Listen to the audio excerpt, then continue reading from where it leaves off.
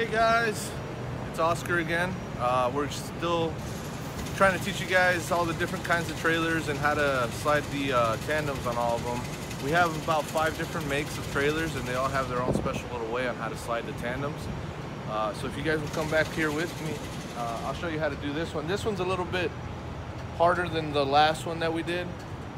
The other one was really simple. It was a brand new trailer, so all you have to do is pull it. None of our equipment here is that old, but this one's an older style.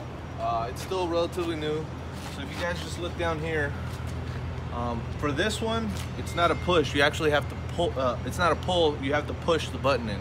So you come under the trailer, use the palm of your hand, and push it in. All right. And then there's too much pressure on this one right now, so it's not gonna let the pins go in. But then to reapply them, you just push, pull it, and you guys are good. Make sure your tractor brakes are set for this one. Again, you just push it in with the palm of your hand, and you pull it out using 2 fingers. Might get a little dirty, so be careful. Make sure you guys are wearing your gloves. Make sure you guys are, you know, not crawling in here any sort of funky way. Sometimes the tandems can be in the way if you guys are sliding them all the way forward.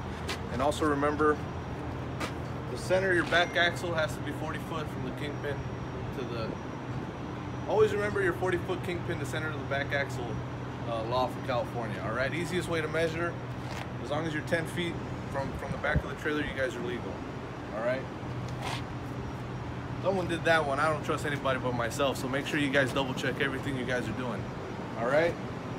Make sure you guys are being safe out there and try to stay clean.